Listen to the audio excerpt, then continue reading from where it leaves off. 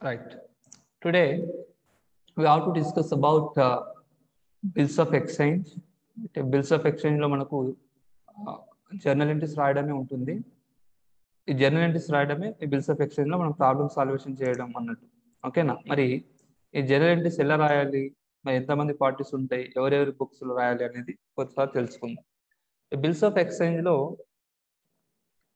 మనకు negotiable instrument act ఉంటుంది 1881. అక్కడ 1881 నెగోషియబుల్ ఇన్స్ట్రుమెంట్ యాక్ట్ ప్రకారం మనకు కొన్ని ఈ డాక్యుమెంట్స్ అనేవి ఉన్నాయి మనకు, రైట్? కొన్ని ఇన్స్ట్రుమెంట్స్ ఉన్నాయి. ఆ ఇన్స్ట్రుమెంట్స్ లోనే ఈ బిల్స్ ఆఫ్ ఎక్స్చేంజ్ కానీ, చెక్స్ కానీ, ప్రామిసరీ నోట్స్ కానీ ఉంటున్నాయి. ఇక్కడ మన టాపిక్ ఏంటంటే బిల్స్ ఆఫ్ ఎక్స్చేంజ్.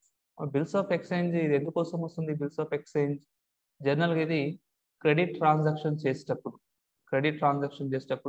ఈ బిల్స్ ఆఫ్ ఎక్స్చేంజ్ అనేది మనకు వస్తుంది. క్రెడిట్ ట్రాన్సాక్షన్స్ అంటే ఏంటి అంటే, business entities only cash transactions కు మాత్రమే సపోర్ట్ చేయకుండా క్రెడిట్ ట్రాన్సాక్షన్స్ కి కూడా సపోర్ట్ చేస్తారు. అంటే మార్కెట్ షేర్ పెంచుకోవడం కోసం ఇది ఒక కాన్సెప్ట్ అన్నట్టు. మార్కెట్ షేర్ పెంచుకోవాలనుకుంటే మనం క్రెడిట్ ట్రాన్సాక్షన్స్, క్రెడిట్ సేల్స్ మనం అవకాశం ఇవ్వాలి, క్రెడిట్ సేల్స్ ఎక్కువ చేయాలి. క్రెడిట్ సేల్ చేసినప్పుడు మన దగ్గర కొన్నటువంటి కస్టమర్స్ ఎవరైతే ఉన్నారో వాళ్ళు ఫ్యూచర్లో, అంటే ఆ ఫ్యూచర్ డేట్ ఎప్పుడైతే ఉంటుందో ఆ డేట్ రోజు మళ్ళీ మనకు పే చేస్తారు. ఇలా చేయడం ద్వారా సేమ్ మన మార్కెట్ సేల్స్ ఇంక్రీజ్ అవ్వడానికి అవకాశం అనేది ఉంటుంది. అందుకోసమే ఈ క్రెడిట్ సేల్స్ అనేవి జనరల్గా బిజినెస్ ఎంటిటీస్ బాగా ఎంకరేజ్ చేస్తారు. జనరల్గా మీరు ఏ బిజినెస్ ఎంటిటీకి వెళ్ళినా లార్జ్ క్వాంటిటీలో మీరు పర్చేజ్ చేస్తుంటే మీకు క్రెడిట్ సేల్ చేయడానికి వాళ్ళు రెడీగా ఉంటారు, రైట్? మరి ఈ బిల్స్ ఆఫ్ ఎక్స్చేంజ్లో మనకు 3 పార్టీస్ ఉంటాయి. ఒకటి డ్రాయర్, డ్రాయి అండ్ పేయి. సో డ్రాయర్ ఎవరంటే బిల్ని తయారు చేసేటువంటి వ్యక్తి డ్రాయర్. డ్రాయి ఎవరు అంటే ఎవరిపైన అయితే బిల్ తయారు చేస్తామో ఆ పర్సన్ డ్రాయి. అంటే ఇప్పుడు ఎక్స్ అండ్ వై ఉన్నాడని అనుకుందాం, ఓకేనా? X and why. X shop keeper మనం అనుకుందాం, ఎక్స్ షాప్ కీపర్, వై ఒక కస్టమర్. వై వచ్చి ఎక్స్ దగ్గర ఒక ఎంతో కొందాం ఒక 2 lakhs అమౌంట్ పర్చేజ్ చేసిండు అనుకోండి, క్రెడిట్ పర్చేజ్ చేసిండు. క్రెడిట్ పర్చేజ్ చేసి 2 months తర్వాత అమౌంట్ ఇస్తా అని చెప్పిండు ఎక్స్. అప్పుడు ఎక్స్ ఏం చేస్తాడు, సరే 2 months తర్వాత ఇవ్వండి అని ఒక బిల్ రాస్తాడు. ఒక బిల్ రాసి వైకి ఇస్తాడు, దీనిపైన సంతకం చేయి, మరి 2 months తర్వాత ఇస్తా అని చెప్తాడు. అప్పుడు వై ఏం చేస్తాడు, ఆ బిల్ మొత్తం చదివి దానిపైన సంతకం చేసి ఎక్స్కి ఇస్తాడు. ఇప్పుడు ఈ బిల్ తయారు చేసినటువంటి వ్యక్తి మేకర్, బిల్ ఎవరు తయారు చేసిండంటే ఎక్స్ తయారు చేసిండు. ఎవరిపైన తయారు చేసిండు?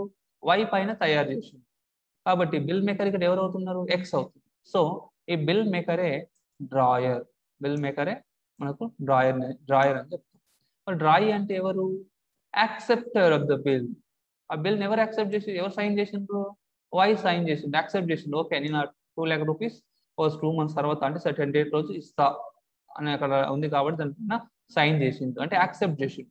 కాబట్టి ఆ పర్సన్ మనం ఏమంటాం? డ్రాయి అని అంటాం, ఆర్ యాక్సెప్టర్ అని కూడా అనొచ్చు. నెక్స్ట్ పేయి. పేయి ఎవరంటే అమౌంట్ ఎవరైతే కలెక్ట్ చేసుకుంటారో లాస్ట్కు వాళ్ళు పేయి. ఇప్పుడు వై 2 months తర్వాత అమౌంట్ ఇస్తారు, ఎవరికి ఇవ్వాలి? ఎక్స్కి ఇవ్వాలి. ఇప్పుడు బిల్ ఎవరి దగ్గర ఉంటుంది? ఎక్స్ దగ్గర ఉంటుంది. కాబట్టి సర్టెన్ ఫ్యూచర్ డేట్ రోజు ఎక్స్ అంటే 2 months తర్వాత ఎక్స్ వై దగ్గర అమౌంట్ కలెక్ట్ చేసుకుంటుంది. అప్పుడు ఎక్స్ ఏమవుతాడు? పేయి అవుతుంది. అంటే ఎక్స్ డ్రాయర్ అయింది, అట్లనే పేయి కూడా అయింది. అట్లా కాకుండా ఎక్స్ 2 months వరకు వెయిట్ చేయకుండా ఆ సేల్ చేసిన నెక్స్ట్ డేనే నాకు అమౌంట్ కావాల్సి ఉంది అన్నప్పుడు ఏం చేస్తాడంటే ఆ బిల్ తీసుకెళ్లి బ్యాంకులో మనం డిస్కౌంట్ చేసుకోవచ్చు. అంటే బ్యాంక్ దగ్గర వెళ్ళి బిల్ ఇస్తే 2 lakhs బిల్ ఉంది, నాకు అమౌంట్ కావాలంటే వాళ్ళు ఎంతో కొంత డిస్కౌంట్ తీసుకోండి. ఫర్ ఎగ్జాంపుల్ 10% డిస్కౌంట్ అనుకుందాం. 10% డిస్కౌంట్ అంటే వాళ్ళు 20,000 తీసుకుని మనకు 1,80,000 rupees ఇస్తారు 2 lakhs బిల్ ఉంటే. అప్పుడు 1,80,000 rupees ఎక్స్ తీసుకుంటాడు. యాక్చువల్గా బిల్ ఇప్పుడు ఎవరి దగ్గర ఉంది? బ్యాంక్ దగ్గర ఉంది. అంటే 2 months తర్వాత వై ఏం చేయాలి? అమౌంట్ పే చేయాలి. కాబట్టి ఆ 2 lakhs వెళ్ళి ఎవరికి పే చేస్తారు? బ్యాంకుకి పే చేస్తారు. అప్పుడు బ్యాంక్ ఏమవుతుంది? పే అవుతుంది. ఎందుకు? కలెక్ట్ చేసుకుంటుంది కాబట్టి. సో అమౌంట్ ఎవరైతే లాస్ట్ కలెక్ట్ చేసుకుంటారో, అంటే ద మెచ్యూరిటీ డేట్ రోజు ఎవరైతే అమౌంట్ కలెక్ట్ చేసుకుంటారో వాళ్ళు పేయి, అంటే డ్రాయర్ పేయి అవ్వచ్చు. ఓకే, ఎవరిపైన అయితే బిల్లు రాస్తామో వాళ్ళు డ్రాయి. ఎవరైతే bill రాస్తారో the maker of the bill is called drawer, and acceptor of the bill is called డ్రాయి, and the receiver of the amount on the bill is called పేయి, right? ఇవి parties మనకు ఈ bills of exchange లో ఉన్నటువంటి parties. 3 parties ఉంటాయి మనకు, ఓకేనా? అది మరి ఇక్కడ మనం ఇంతకుముందు చెప్పినాం, డ్రాయరు క్రెడిట్ సేల్ చేస్తాడు, మరి ఆ యొక్క డ్రాయి యాక్సెప్ట్ చేస్తాడు, క్రెడిట్ సేల్ చేస్తాడు ఎవరికి? డ్రా అంటే పర్సన్ అంటే ఎవరైతే ఉన్నారో మన కన్సూమర్స్ వాళ్ళకి క్రెడిట్ సేల్ చేస్తాము.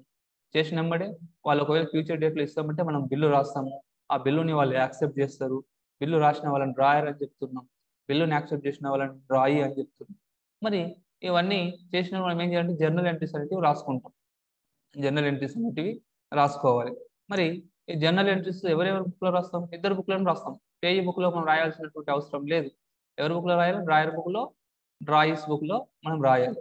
మరి ఇక్కడ డ్రాయర్స్ బుక్లో ఫస్ట్ కండిషన్ ఇక్కడ ఏంటి అంటే ఎప్పుడు బిల్ ఎప్పుడైతే రాస్తామో when bill is drawn and accepted, ఎప్పుడైతే బిల్లు మనం రాస్తామో తర్వాత మన ఆ డ్రాయి బిల్లుని యాక్సెప్ట్ చేస్తే అప్పుడు ఏం రాసుకుంటామంటే మనం bills receivable account data to acceptors account are to డ్రాయిస్ account అని రాస్తాం. బిల్ రిసీవబుల్ ఎందుకు రాస్తాం అంటే ఇది మనకు రావాల్సినటువంటి అమౌంట్, అంటే మనకు రావాల్సి ఉంది కాబట్టి it is an asset.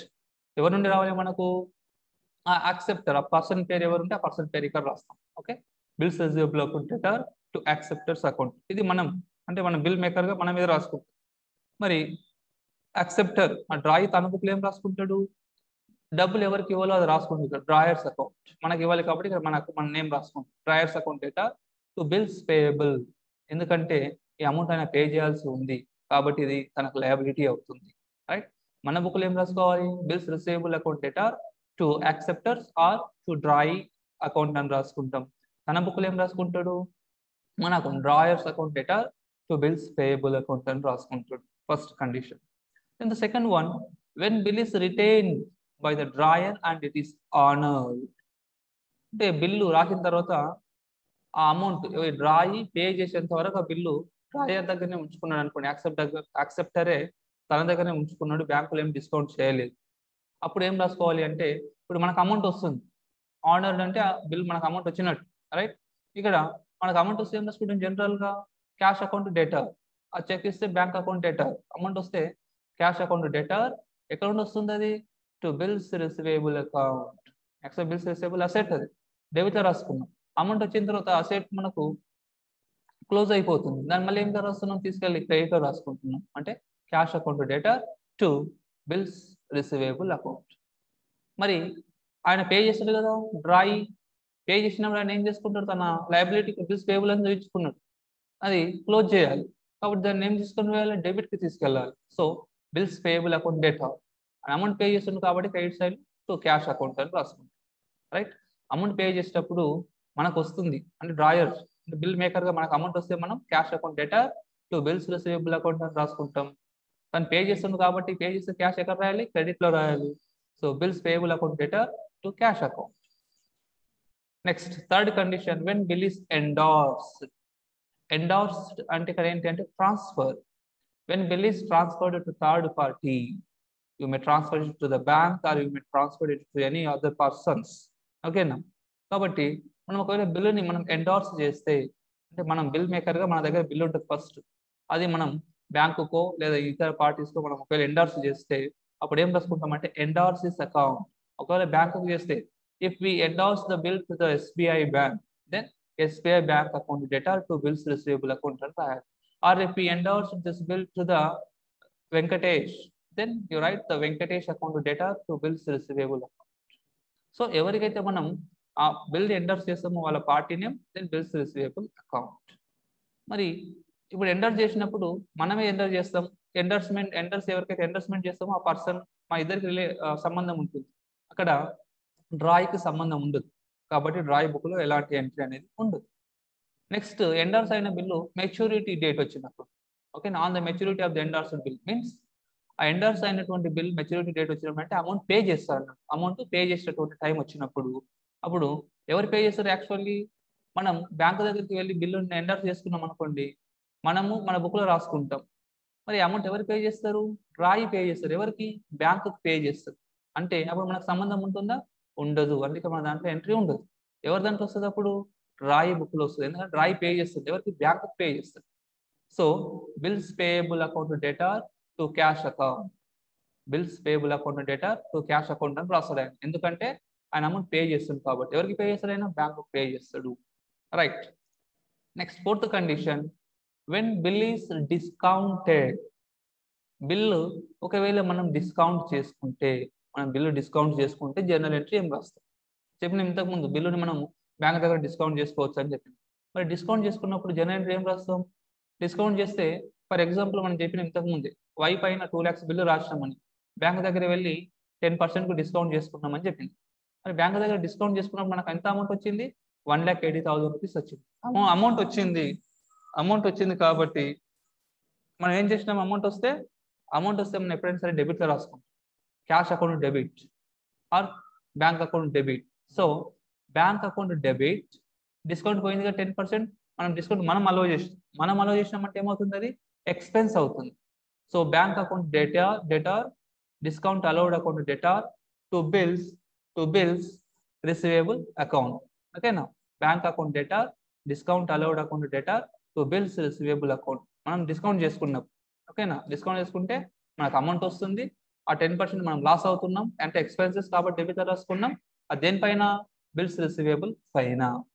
Right. Bank దగ్గర డిస్కౌంట్ చేసుకున్నప్పుడు నాకు ఏమైనా సంబంధం ఉంటుందా? డ్రాయికి ఏం సంబంధం ఉంటుంది. ఓన్లీ మన బుక్లో మాత్రమే రాసుకుంటాం.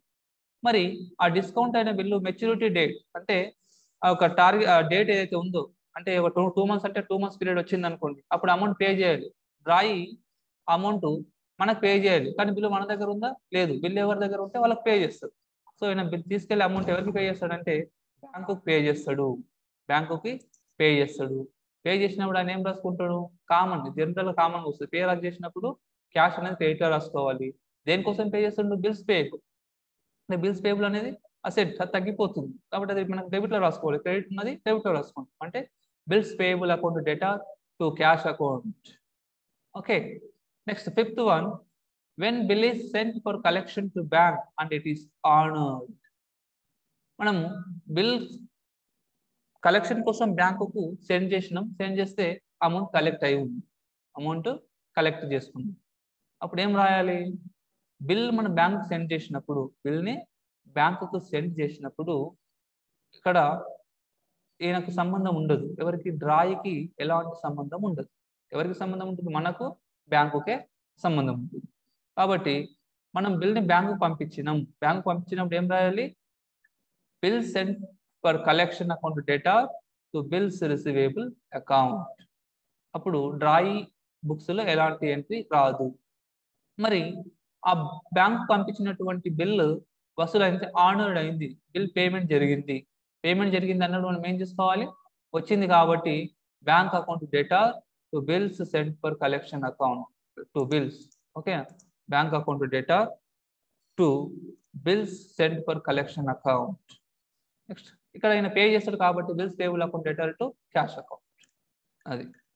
Next 6th one, when bill is dishonored means cancel అవ్వడం. అంటే బిల్లు పేమెంట్ జరగలే, క్యాన్సిల్ అయ్యింది. అప్పుడు ఏం రాయాలా? ఇక్కడ కొన్ని కండిషన్స్ ఉన్నాయి. బిల్లు డిజానర్డ్ అయినప్పుడు ఎక్కడ డిజానర్డ్ అయిందని తెలుసుకోవాలి. when bill is retained by the drawer until maturity. అంటే బిల్లు డ్రాయర్ దగ్గరనే ఉంది, అంటే బిల్ మేకర్ దగ్గరనే ఉంది, అయినా బిల్లు పేమెంట్ చేయలేదు మన డ్రాయి అనుకో. అప్పుడు ఏం రాసుకుంటామంటే డ్రాయిస్ account data to bills receivable account. Amount రాలే, వస్తేనేమో ఇక్కడ cash account data to bills receivable రాసేది. అమౌంట్ రాలే, రిటైన్ అయి ఉంది కాబట్టి మనం ఏం చేస్తాం? అది అమౌంట్ డిజానర్డ్ అయి ఉంది, అప్పుడు ఏం రాస్తాం? డ్రాయిస్ account data to bills receivable account. మరి ఆయన పేమెంట్ చేసిందా? పేమెంట్ చేస్తే ఇక్కడ టు క్యాష్ అని రాసుకునేది, పేమెంట్ చేయలే కాబట్టి drawers account. Bills payable account data to drawers account. మరి ఆ బిల్ థర్డ్ పార్టీతో ఉన్నప్పుడు డిజానర్డ్ అయితే, మనం ఎక్స్కో వైకో దాన్ని ఎండార్స్ చేసినాం, అప్పుడు డిజానర్డ్ అయింది అంటే పేమెంట్ జరగలే, అప్పుడు ఏం రాస్తాం? డ్రాయి ఇవ్వచ్చు కాబట్టి డ్రాయిస్ అకౌంట్ డేటా టు ఎవరికైతే ఎండర్స్ చేసినామో, ఎవరికైతే ట్రాన్స్ఫర్ చేసినామో ఆ person account. డ్రాయిస్ account data to endorse is personal account. మనం ఎండర్స్ చేసినటువంటి పర్సన్ అకౌంట్ రాయాలి. ఇక్కడ నేను కామన్గా అమౌంట్ పే చేయడు కాబట్టి bills payable account data to drawers account. Okay. Next when bill is discounted, bill discount అయినప్పుడు ఎండార్స్ అయితే drawers account data to bank account and bills payable account data to drawers account. ఇక్కడ అన్ని కండిషన్లు చూడండి, డ్రాయిస్ తన బుక్స్లో అంటే బిల్ డిజానర్డ్ అయినప్పుడు bills payable account data to drawers అకౌంటే వస్తుంది. రైట్. ఇది గుర్తుపెట్టి కూడా సింపుల్గా మనం రాయొచ్చు. ఓకేనా? ఇక్కడ కొద్దిగా చేంజెస్ అనేది మనకు వచ్చింది. మనం బిల్స్ కలెక్షన్ కు సెండ్ చేసినప్పుడు ఏముంది, drawers account return to bills collection account, right, bill send for collection account. ఇది ఈ జనరల్ మీరు నోటెడ్ చేసుకుంటే సింపుల్ గా మీకు మనం నెక్స్ట్ ప్రాబ్లమ్స్ చేయొచ్చు, right. 7th one noting charges. ఈ నోటింగ్ చార్జెస్ అనేది డ్రాయర్ పే చేస్తుంటాడు లేదా థర్డ్ పార్టీ పే చేయడానికి అవకాశం ఉంటుంది. ఒకవేళ డ్రాయర్ పే చేస్తే డ్రాయిస్ అకౌంట్ కు మనం డెబిట్ చేసుకోవాలి, కాబట్టి డ్రాయిస్ అకౌంట్ డెటర్ టు బ్యాంక్ అకౌంట్, ఆయన నుండి మనం మళ్ళీ కలెక్ట్ చేసుకోవాల్సి వస్తుంది. So డ్రాయిస్ account డెటర్ to bank account అని రాస్తాం, మనం పే చేస్తున్నాం, పోతుంది కాబట్టి టు బ్యాంక్. మరి తానేం రాసుకుంటాడు, డ్రాయి అంటే మనకు పే చేయాల్సి వస్తుంది, అది మనం పే చేసినటువంటి నోటింగ్ ఛార్జెస్ ఆయన మనకు పే చేయాలి, కాబట్టి noting charges account debtor to drawers account, right. ఈ నోటింగ్ ఛార్జెస్ ని డ్రాయర్స్ అకౌంట్ కి మళ్ళీ ట్రాన్స్ఫర్ చేయాల్సి వస్తుంది.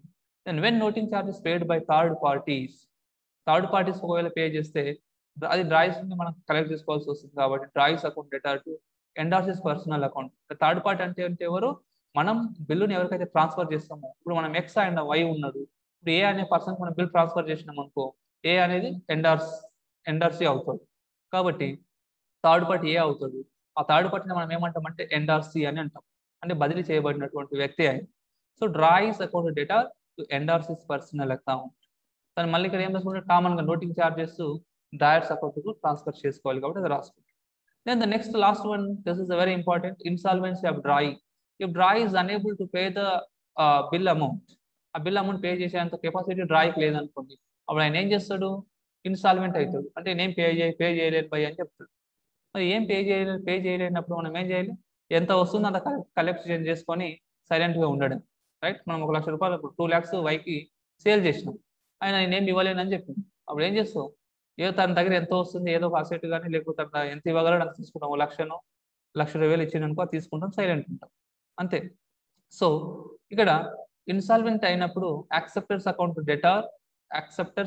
Debtor to bills receivable account అని రాసుకుంటాం, అంటే ఆ పర్సన్ అకౌంట్ ఎవరైతే యాక్సెప్ట్ చేసుకున్నాడో ఆ పర్సన్ అకౌంట్ రాసుకుంటాం, ఆయన bills payable debtor to drawers అని రాసుకుంటాం. మరి ఇక్కడ ఇన్స్టాల్మెంట్ లో మనకి ఏమంటే అమౌంట్ ఒకవేళ కలెక్షన్ అవుతే ఎంతైతే అమౌంట్ కలెక్ట్ అయిందో ఇక్కడ రాసుకోవాలి, బ్యాంక్ అకౌంట్ డేటా 2 lakhs కు 120 కలెక్ట్ అయింది అంటే 1,20,000 రాసుకుంటాం కలెక్షన్ అయినట్టు, bank account data. Bad debts రాలేదు ఎంత 80,000 రూపీస్ బ్యాడ్ డెట్స్ రాస్తాం. యాక్చువల్గా మనకి ఎంత చేయాలి, 2 lakhs రూపీస్ చేయాలి, అంటే ఎగ్జాంపుల్గా చెప్తున్నాను నేను, ఎగ్జాంపుల్గా మనం 2 lakh రూపీస్ సేల్ చేసినాం, ఓకేనా. కానీ ఆయన మనకి ఎంత ఇస్తుండంటే ఆయన దగ్గర ఏం లేదు, కానీ ఆయన ఎంత ఇస్తున్నాం, మనకు 1,20,000 రూపీస్ ఇస్తుండు, ఓకేనా, కలెక్ట్ చేసుకున్నాం. మరి ఎంత బ్యాడ్ డేట్ అయింది, 80,000 రూపీస్ బ్యాడ్ డేట్ అయింది, అట్లా రాసుకోవాలన్నాడు. ఇది ఈ విధంగా మనం అమౌంట్ని కలెక్ట్ చేసుకోవాల్సి వస్తుంది. కాబట్టి వచ్చినప్పుడు ఏం రాసుకోవాలి అంటే bank account debtor, bad dates account debtor to డ్రాయిస్ account, ఓకేనా. మరి తానేం రాసుకుంటాడు, డ్రాయి ఏం రాసుకుంటాడు అంటే drawers account debtor to bank, ఎంతైతే పే చేస్తాడో అంత. యాక్చువల్ డ్రాయి ఎంత పే చేయాలి, ఇక్కడ మన దాని ప్రకారం 2 lakh రూపీస్ పే చేయాలి, ఓకేనా. కానీ ఆయన ఎంత పే చేస్తున్నాడు, 1,20,000 రూపీస్ పే చేస్తుంది. Then what about 80,000 rupees profit and loss account చూపిస్తాడు, అంటే లాస్, ఓకేనా. ఆ విధంగా ఇది మనకు ప్రాబ్లంలోకి వెళ్ళిపోతే సింపుల్గా అర్థమవుతుంది. మన ప్రాబ్లం దగ్గర సింపుల్గా అర్థం అవ్వాలంటే ఇప్పుడు మన జనరలిటీస్ అన్ని మన ముందు ఉన్నాయి కాబట్టి సింపుల్గా అనిపిస్తుంది. ఇవి మనం ఎప్పుడైతే బైహార్డ్ అవుతామో, వీటిని బైహార్డ్ అయితే మనకు ఈ కండిషన్ ప్రకారంగా సింపుల్గా జనరలిటీస్ రాసుకోవచ్చు. సో ఇక్కడ ఈ ఇచ్చినటువంటి కండిషన్స్ ప్రకారం అన్ని జనరలిటీస్ మీరు పర్ఫెక్ట్ అవ్వండి. Then we will discuss the problems on this topic, ఓకేనా.